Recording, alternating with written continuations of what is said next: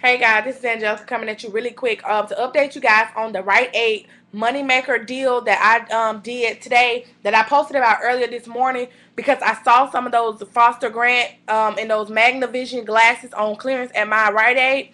So, and then last time when they had that glitch, those clearance ones worked as well. So I was thinking to myself, like, well, these should work too. Okay, so when I went today, y'all, I got a whole heap of them that was on clearance. So I'm gonna do a video because finna do the CVS video that I did.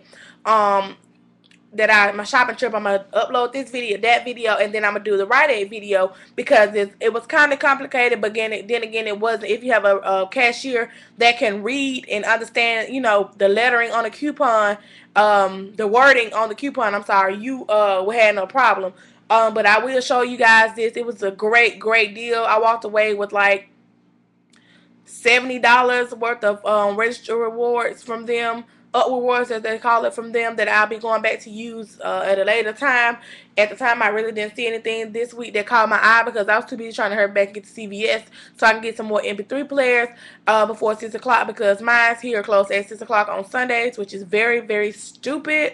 Why would you close early on the first day of the sale thing? That's so stupid to me, y'all.